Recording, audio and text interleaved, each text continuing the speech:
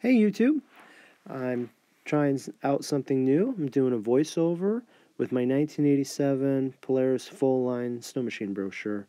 This was one of my favorite brochures when we were growing up. We used to pore over this for hours. Um, my buddies and I, we'd argue and the stuff in the pictures and just get excited about the machines.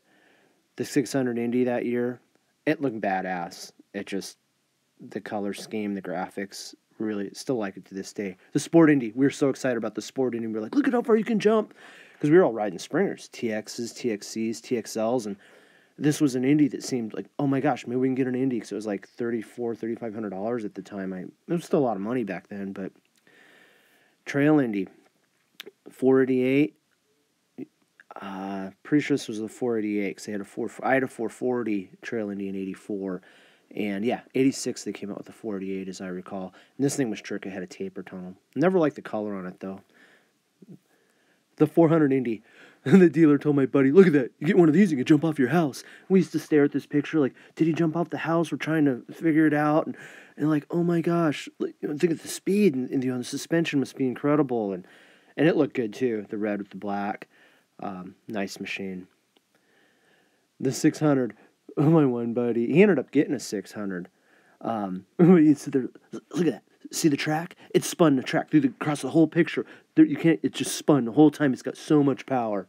Yeah, when he ended up getting that 85, oh, it was so heavy. We'd ride it around.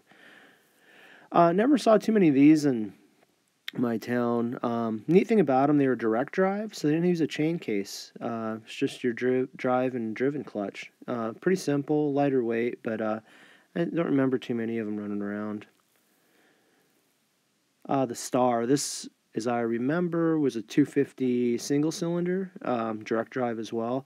We just didn't really pay attention to them as we wanted Indies, and the Springers we had, the TXs, TXCs, TXLs, they're better than these anyway, so and didn't pay much attention to them.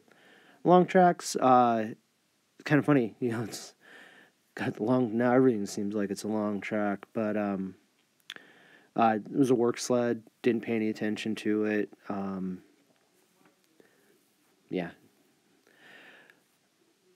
Oh, it kind of struck me looking through this, the people, so this is 87, so they are now, what, 32, almost 33 years older.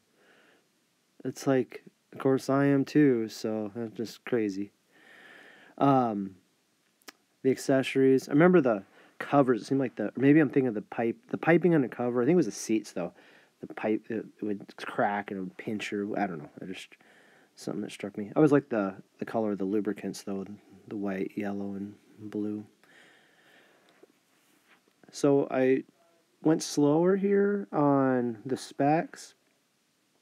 I can read it while I'm editing this in iMovie, and I'm uploading it to YouTube in 1080, and it still seems like the quality just isn't there. I don't know.